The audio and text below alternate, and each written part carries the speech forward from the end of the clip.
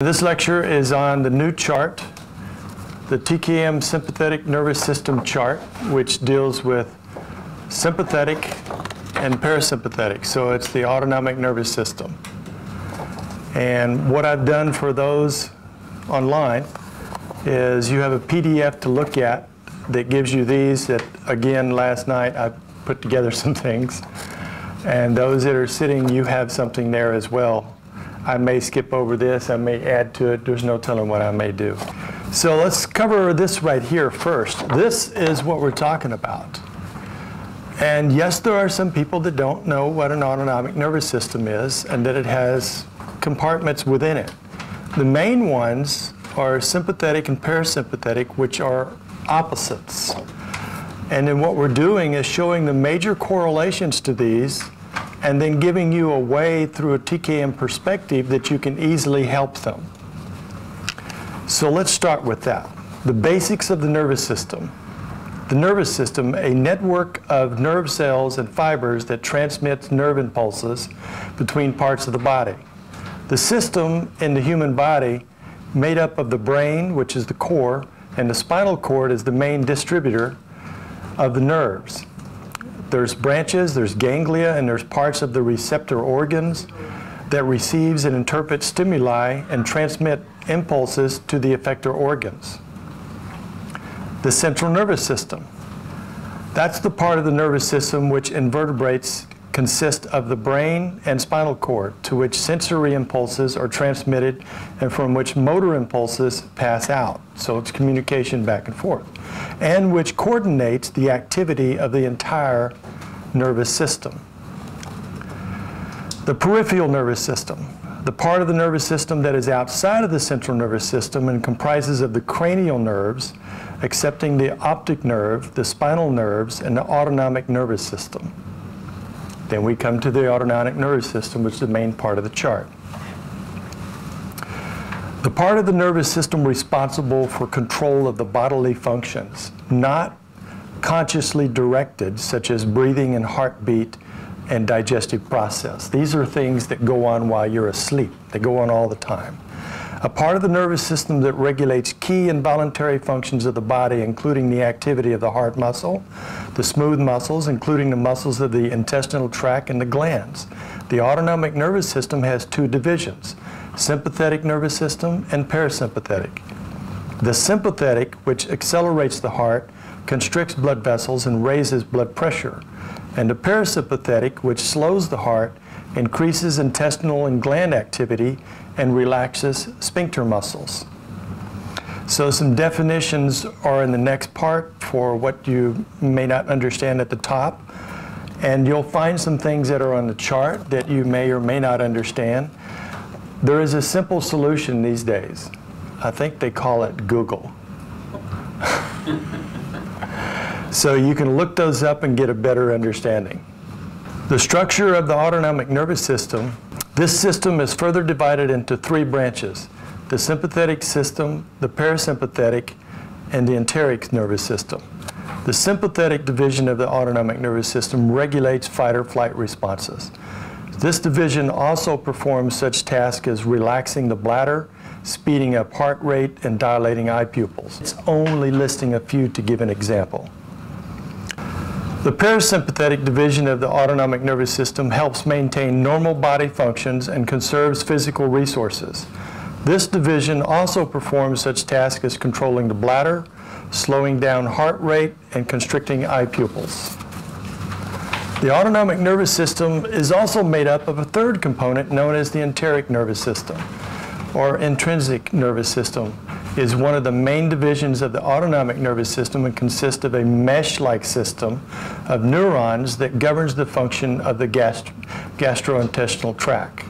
The autonomic nervous system operates by receiving information from the environment and from other parts of the body. The sympathetic and parasympathetic system tend to have opposing actions in which one system will stimulate a response where the other will inhibit it. So the purpose is to create a balance and in health for all the different situations. Traditionally, stimulation has been thought to take place through the sympathetic system, while inhibition is was thought to occur via the parasympathetic. However, many expectations to this have been found. Today, the sympathetic system is viewed as a quickly responding system that mobilizes the body for action, where the parasympathetic is believed to act more slowly to dampen responses. For example, the sympathetic nervous system will act to raise blood pressure, while the parasympathetic will act to lower it. The two systems work in conjunction to manage the body's responses depending on the stimulation and need. If, for example, you are facing a threat and need to flee, the sympathetic will quickly mobilize your body to take action.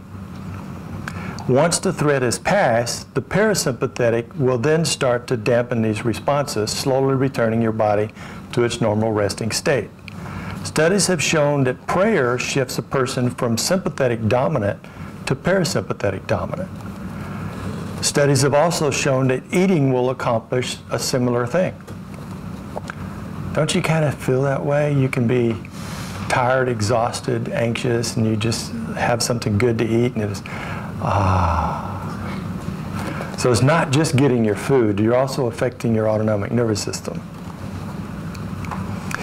And a lot of times during prayer, what you're doing is you're getting your eyes off of the situation and onto the higher good. What does the autonomic nervous system do? The autonomic nervous system controls a variety of internal processes, including digestion, blood pressure, heart rate, urination, pupillary response, respiration, sexual response, body temperature, and the list goes down because we both have those. The autonomic nerve pathways connect different organs to the brain stem or spinal cord. Problems with the autonomic. A number of disorders and other causes lead to disruption in the autonomic system. A few of these include Parkinson's, peripheral neuropathy, aging, spinal cord disorders, and drug use. Symptoms of autonomic disorder can include dizziness, lightheadedness upon standing, erectile dysfunction, lack of sweat. For women, that would be glow. Urinary incontinence, and difficulty emptying the bladder. Have you noticed that people, and some of these tend to be also age-related, that become far more common because of a system that's been neglected? Diagnosis of an autonomic disorder requires a doctor's evaluation, which may include a physical examination, recording blood pressure when the patient is both lying down and standing, and testing of sweat response, an electrocardiogram. May I also say that, have you ever heard the phrase when you go to a doctor and they check you out and they find things and they say, well, according to your age? Have you ever heard that response? Yes. So that's going by standard studies and statistics according to age. But I will say that it's not according to how it should be.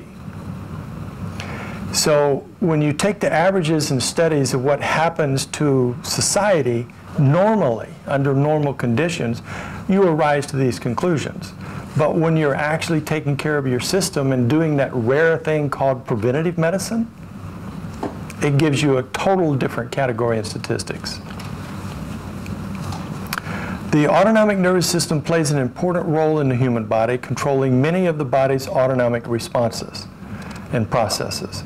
This system also helps prepare the body to cope with stress and threats, as well as returning the body to a resting state afterwards.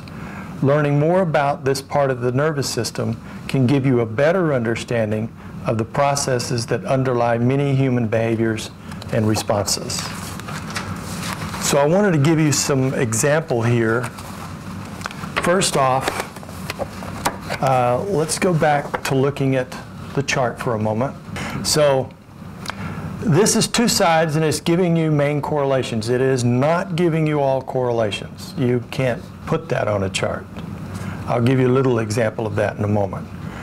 But what it also includes on this side where it says sympathetic, a little area here that has digits related to vertebra. And as you can see by the charts, what they relate to in the autonomic nervous system, which means One approach is you can hold the digit related to the vertebra, related to the system, to help it. That was complicated, wasn't it? Okay.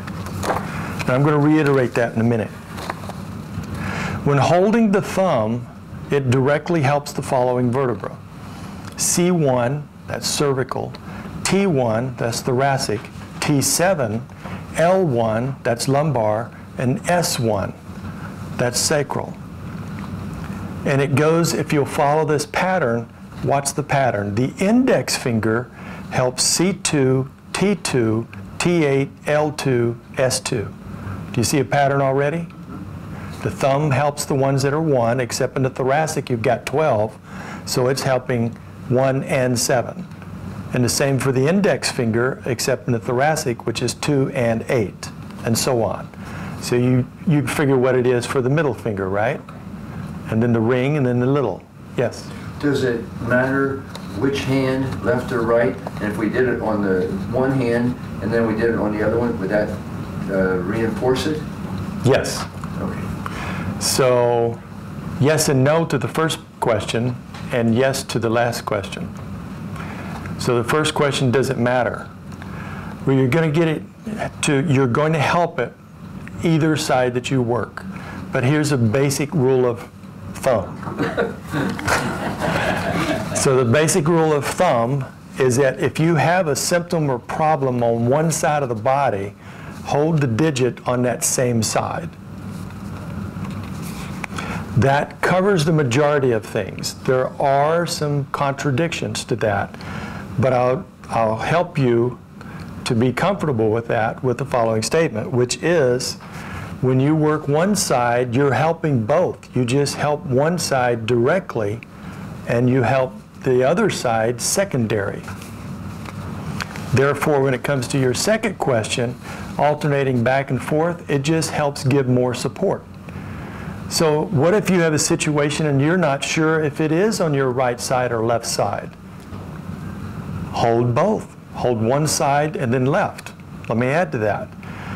In the energy system, it circulates left side first. Basic TKM knowledge. That's why we say in an area, a gray area that you don't know, if you always work left, you'll always be right. Because left is first energy and has a more powerful stimulating for both sides of the body than if you were just to work right. Let me give you another physiological example.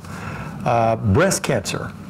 With breast cancer, whether it is the left or right breast, you'll find that what we call the 26, which governs the lymphatic flow. Now the dumping of the lymphatic flow, of course you have lymph nodes under the arm, you have a dump site here and dump site here that are main, but we're talking the energy aspect that controls those areas.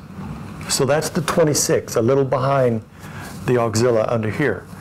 The 26 on the left side will always have more edema and usually some tenderness, whether the tumor is on the left or right side. It's always going to reflect more on more edema on the left. Was that too much, or did you follow that? Therefore, whether it's, to follow through with that, left or right breast cancer, tumor, cancerous or benign, it's always vital to get that left open and functioning good and keep it open and functioning good. And if you understand that, then that also leads you to understand that if you do that before you get anything, you're much less likely to get anything. One of the main reasons, other than the emotional things that go on for breast cancer, and there's many sources for causing that, is toxic area. Just plain toxic area. And a lot of that is due to bra. Bra is pressing and constricting, which inhibits your lymphatic flow from cleaning the area. Then you have the energy side, which, have you ever seen a 100% cotton bra? Then it couldn't have any elastic to it. So you have blends and synthetics that bras are made out of, and that inhibits the energy flow, which then further makes it toxic terrain.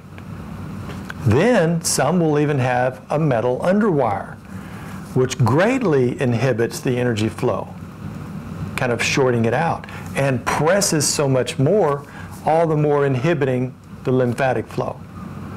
So sooner or later, you get enough toxins built up and you get problems. Just thought I'd touch on that while we're there. There is a difference in following that thumb to index to middle to ring, and that is the center of the palm and the back of the hand. The center of the palm directly relates to cervical 6. And here's, you know, when I would think of center of the palm, I think center of the palm. Actually, the center of the palm in this correlation is a little bit below that.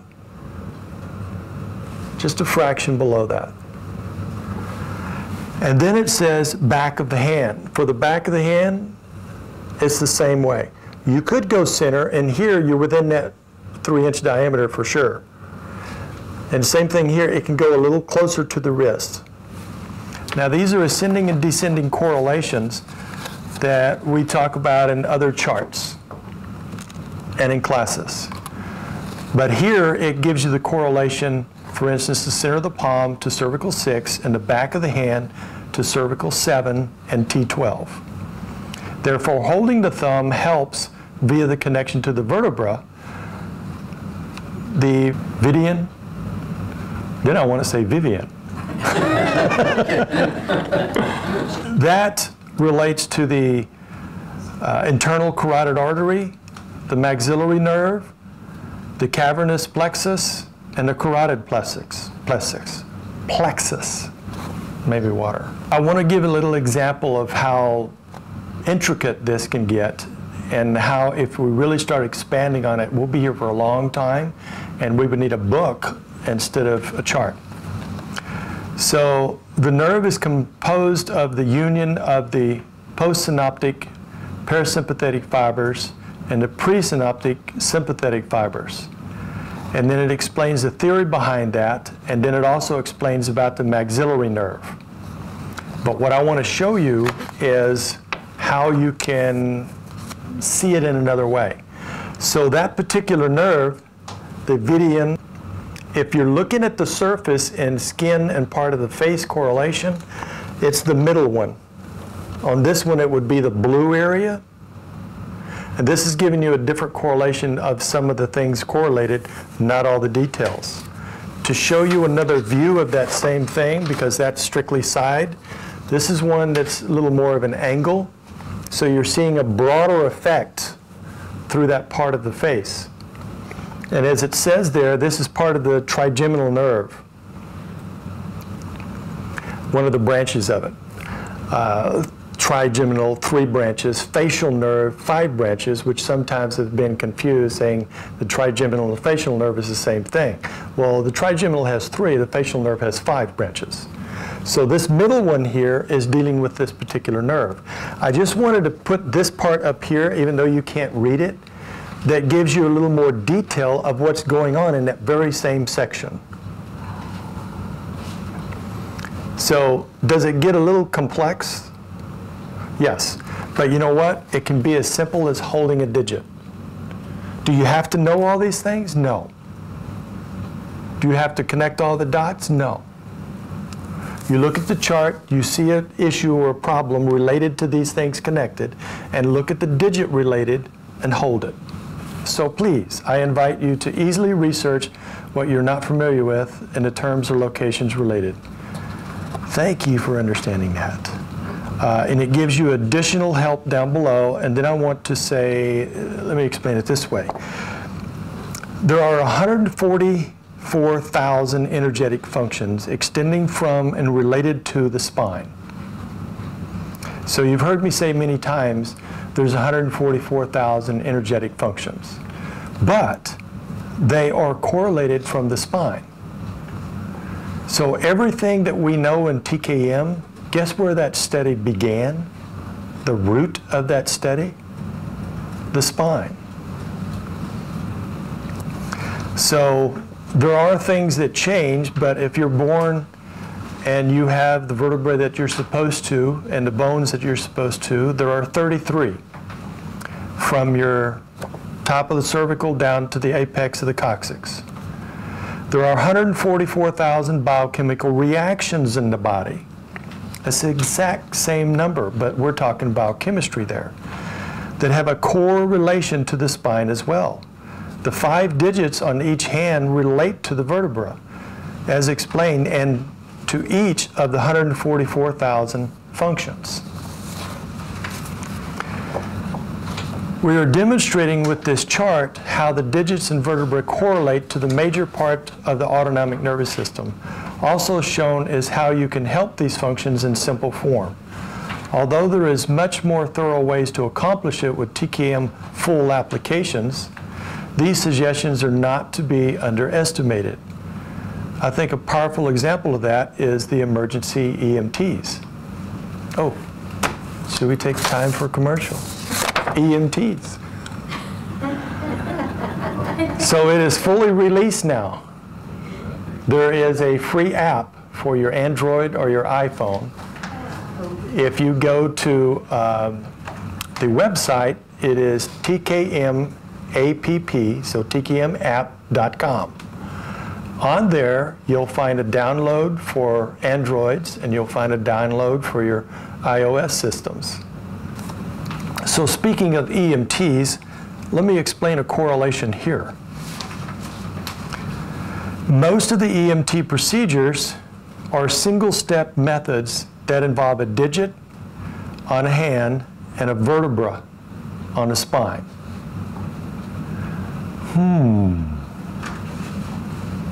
Maybe there's something to this, which produces consistent fruit for things like stopping a heart attack in progress. Consistent. Done by cardiologists, aside from tons of lay people, but cardiologists in emergency rooms where they've applied a full court press and they see no change, and then apply the method, and because they're already hooked to the monitors, they see the instantaneous results. Instantaneous doesn't mean a half second. Instantaneous means it usually is an average of 2 minutes before it's resolved. So when they apply it, upon contact, you can start seeing the difference in the monitors.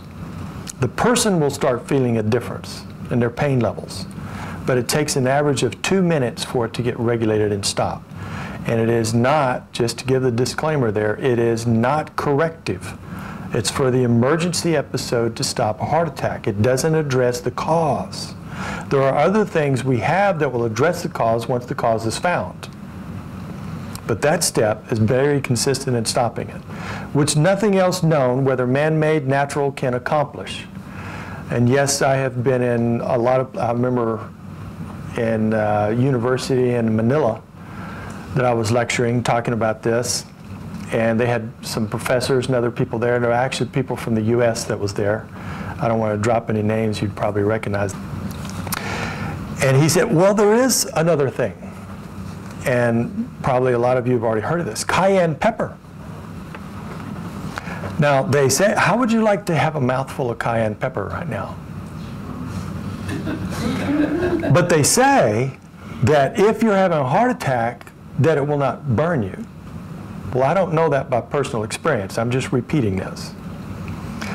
So, you know, I have also been lecturing in Cleveland to a room full of doctors, and a doctor called me just where I spoke and said, come out here, this lady's having a heart attack, because he knew about the TKM.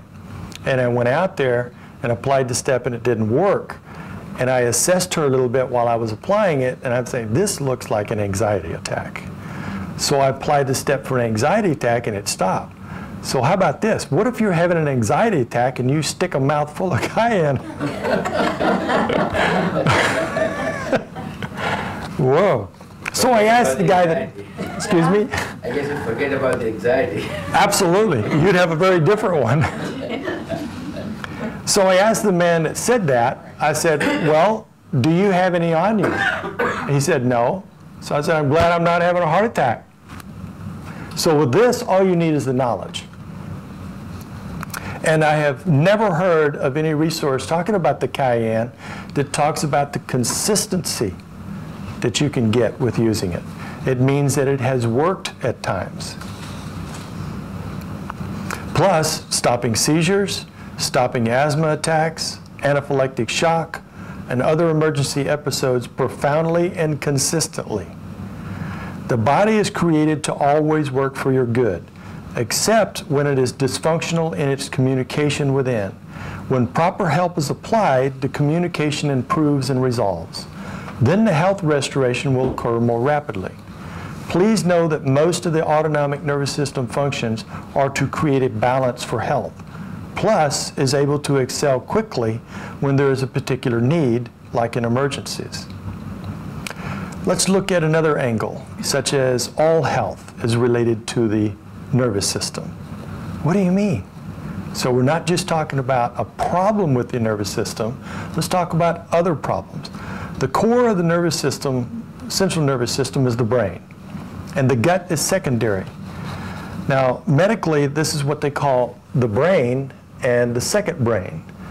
My terminology is I call this the brain and this is the mind because of the role that they play.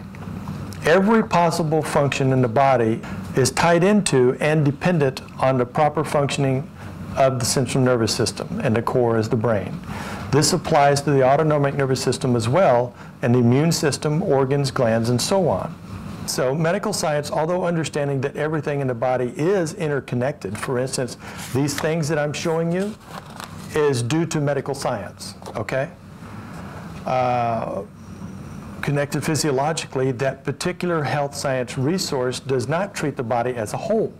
Furthermore, the emotional and spiritual components that are separate but always intertwined with everything that makes up a human being is not usually acknowledged. Concerning this chart, in brief, the chart provides the major correlations that can be expounded on and guides to simple procedures to help them, such as concerning some technical difficulties, we had to insert this, such as, number one, holding the digit or finger related, especially for the same side of the body aid.